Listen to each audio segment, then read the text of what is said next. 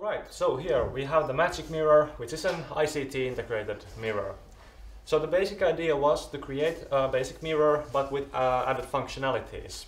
So what functionalities we have here is basic details and information like the date, the time, calendar, weather and the forecast, and some news headlines.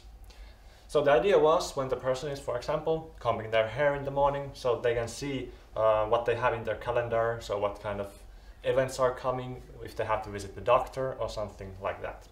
And then if someone wants something else, like some interesting sports course or something else, they can get that with added modules.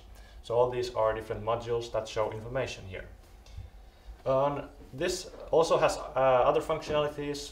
The mirror can be equipped with a camera, so it has a facial recognition system. So when the person steps in front of the camera and the mirror, their face gets recognized and the mirror changes what it shows. So if there are like two people living in the same apartment, they can have their own calendars here, maybe some other news headlines that they are interested in.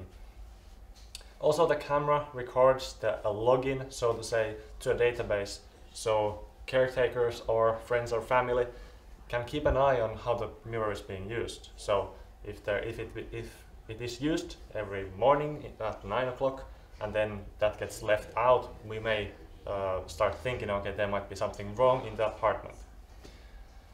And also what it can do, it can receive messages. So for example, the person's children can send, okay, hello, this is Santeri and I'm coming to visit you at 12 o'clock. So then the message gets shown here and it like draws attention to it. And then other example is they can send a message, okay, this is Santeri, you didn't answer your mobile phone, can you give me a call?